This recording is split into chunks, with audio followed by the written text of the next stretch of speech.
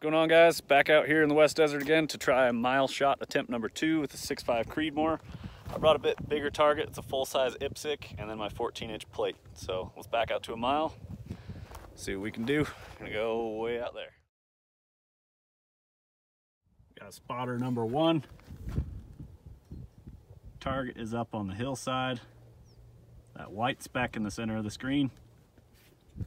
1 mile, 1,769 yards. This is my firing position. Spotter number 2. My second rifle. Should be able to get it done. 6.5 Creedmoor, 147 grain Hornady ELD Bullets, H4350. Should be a good time in the desert.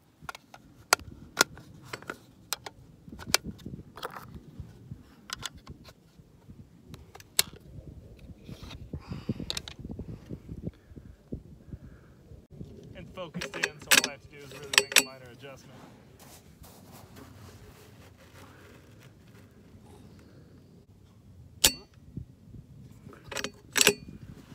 Okay. Ready? So I don't have my ballistics chart. I remember my ballistic chart being around 75, so let's go up 75.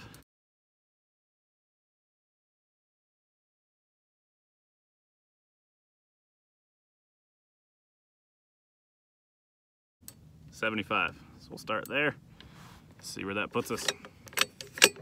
Uintah Precision UPR10, 6.5 Creedmoor, bolt action AR10 upper, 1,770 yards.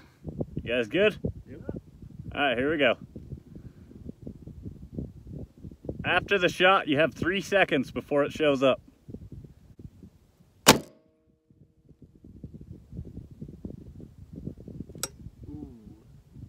8 right, that's what I call. Yep. All right, so let's move it left 8. And it wasn't even at the 4 down. It was at that hash mark in between it, 2. Yeah. Not that helps. So I'll send one more. We'll see how vertical it is. That's good. 75 MOA, Yeah, put me pretty close. close enough to see it.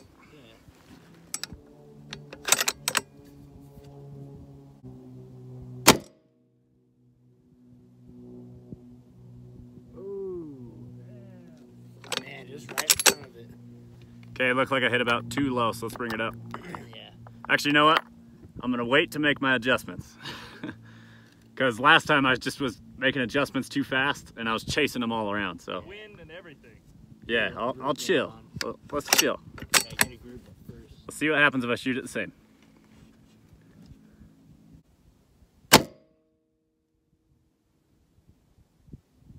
Oh. That was a little higher than last time. Same What do you think? spot. Okay, so let's bring it up 1. I thought it was a little higher. It might have been just a touch higher. I mean, my scope's probably not as clear as Andy's, but They're all about even. Side to side though is good. it was dead center, side to side. Cool. It Well, might have been it's a right in little there, more so on the right side. I'm thinking I'm getting this next one. Making sure my rifle's level. Here we go.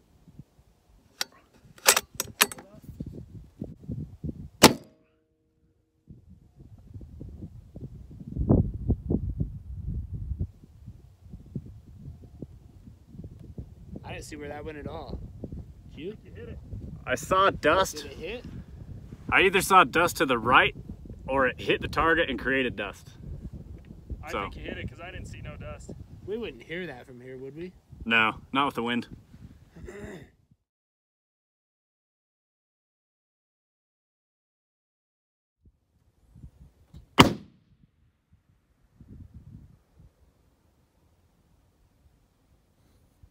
Looks like just left. Yep.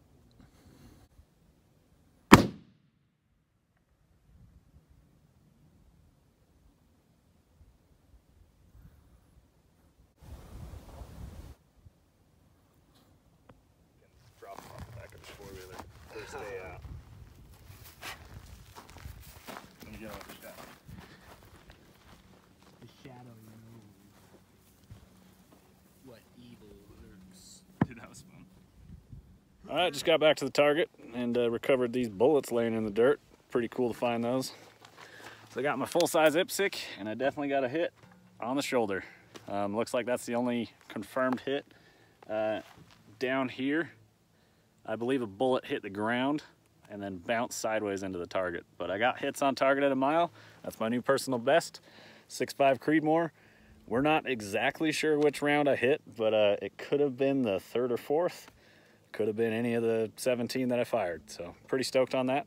We're gonna back out and we're gonna let these hooligans try it out. So see if we can get them on target.